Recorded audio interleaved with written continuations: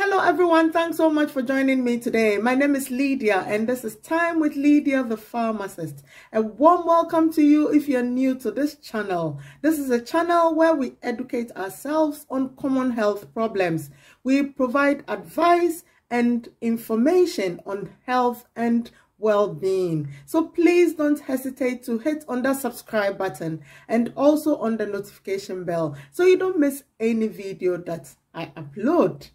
And to all our returning subscribers, you are so amazing. I appreciate you all for coming in and out to watch my videos all the time. Thank you so much. Today, I've got a very interesting topic to share with you, and we are going to be spending some time together talking about pneumonia.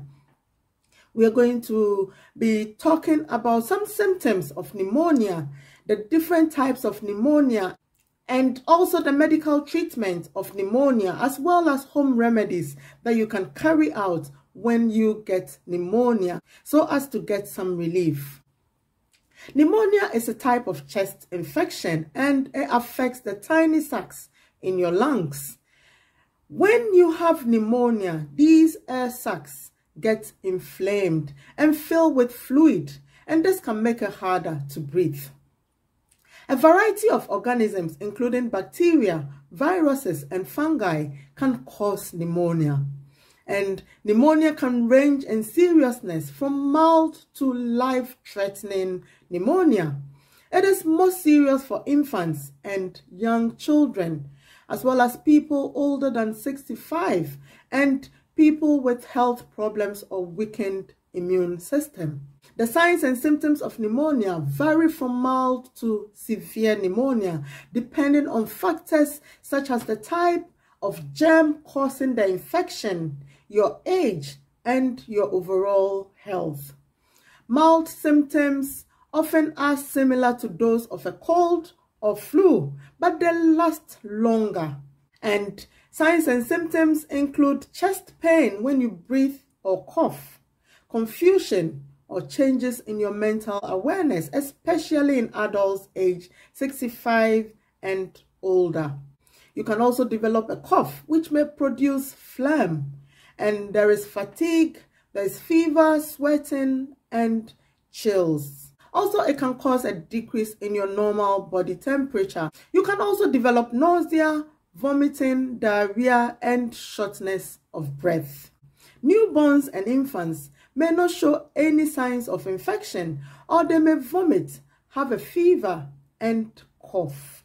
They would appear restless or tired and without energy, or they would have difficulty in breathing and eating.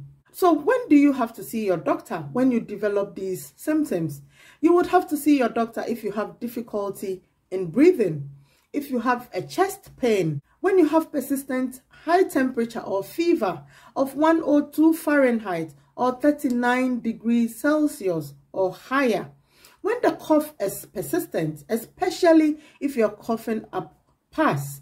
And it's especially important that people in these high-risk groups see a doctor. That is, if you're an adult older than 65 years and children younger than the age of 2 with signs and symptoms.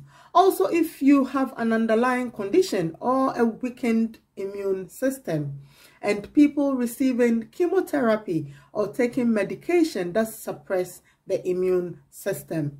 Also, take note of the fact that for some older adults and people with heart failure or a chronic lung problem, pneumonia can quickly become a life-threatening condition. There are different types of pneumonia and many different germs can cause pneumonia. The most common are bacteria and viruses in the air that we breathe. Your body usually prevents these germs from infecting your lungs, but sometimes these germs can overpower your immune system, even if your health is generally good. Pneumonia is classified according to the types of germs that cause it and where you got the infection. So the first type of pneumonia is called community-acquired pneumonia, and is the most common type of pneumonia. It occurs outside of hospitals or other healthcare facilities, and it may be caused by bacteria. And the most common type of bacteria is called Streptococcus pneumonia.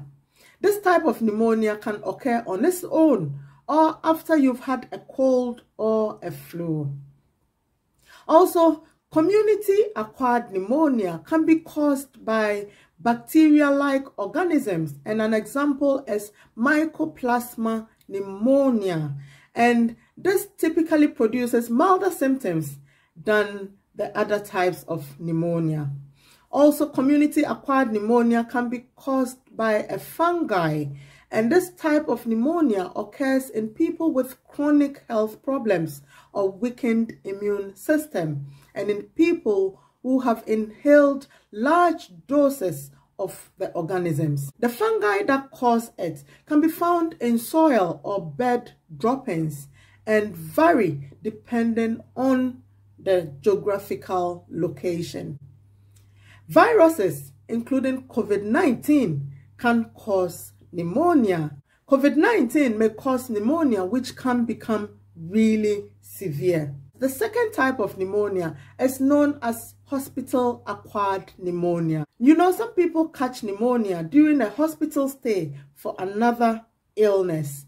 Hospital-acquired pneumonia can be serious because the bacteria causing it may be more resistant to antibiotics, and because the people who get it are already sick.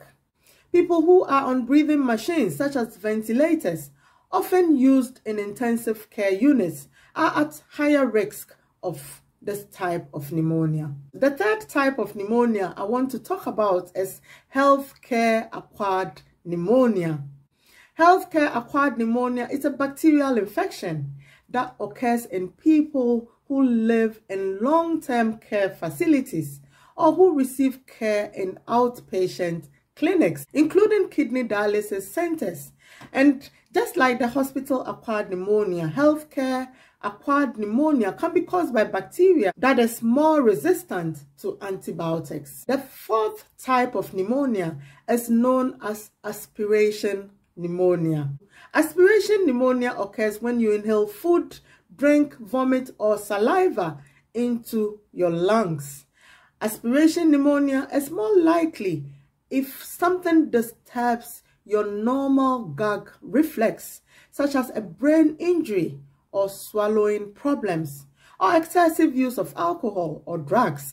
Now let's talk about those who are at risk or more likely to develop pneumonia.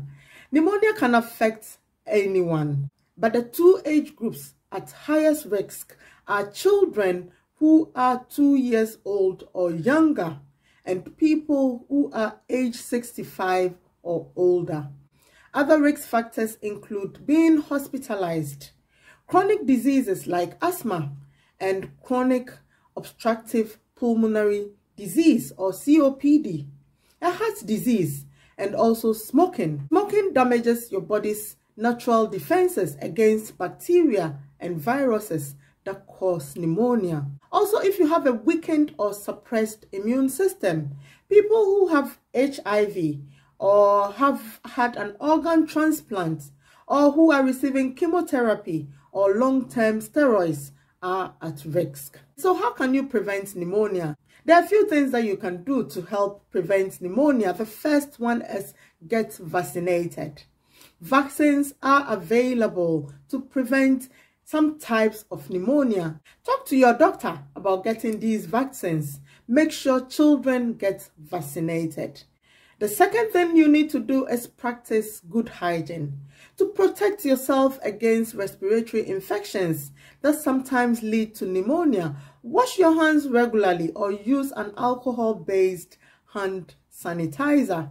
Also, cover your mouth and nose with a tissue when you cough or sneeze, and throw the tissue away immediately in the bin. The third preventive measure is don't smoke. Smoking reduces your natural defenses against infections and damages your lungs. Keep your immune system strong Exercise regularly and eat healthy diets. Also have enough sleep. Avoid misuse of alcohol, as excessive alcohol misuse weakens your immune system, making you more susceptible to infections, including pneumonia. Now, let's talk about the treatment of pneumonia. Treatment of pneumonia depends on factors like the severity, the type of pneumonia, your age, and your overall health. Options include medicines as well as lifestyle and home remedies. These would help you recover quickly and decrease your risk of developing complications. Antibiotics are prescribed by doctors once it is established that you have pneumonia through a blood test or a chest x-ray. Other tests are also carried out depending on the extent of the infection. And the antibiotic that is prescribed depends on the type of bacteria that caused the infection. If your symptoms do not improve after finishing a course of antibiotics, then make sure you inform your doctor so they can prescribe another course or another antibiotic for you. Also, a cough medicine may be used to calm the cough so that you can have enough rest. High temperature reducers or pain relievers can be taken, and you can take paracetamol or ibuprofen to help reduce your body temperature and provide you some comfort if you are in pain, especially if you have chest pain. But before you take these, make sure you speak to your pharmacist or your doctor so they can advise you appropriately. There are also some home remedies that you can carry out to prevent the pneumonia from becoming worse. And the first one is get plenty of rest. Don't go back to school or work until after your temperature returns to normal and you stop coughing up mucus. Even when you start to feel better, be careful not to overdo it, because pneumonia can recur. It's better not to jump back into your routine until you are fully recovered. Ask your doctor or pharmacist if you're not sure. Also, take your medication as prescribed. If you have been prescribed an antibiotic, make sure you finish the course. It is very important so you don't develop any resistance towards that particular antibiotic. Also, to avoid making your condition worse, don't smoke or be around smoke or people who are smoking. I hope you have learned some new things today. Pneumonia is a very deadly disease, and with COVID-19 around, a lot of people are developing pneumonia unknowingly.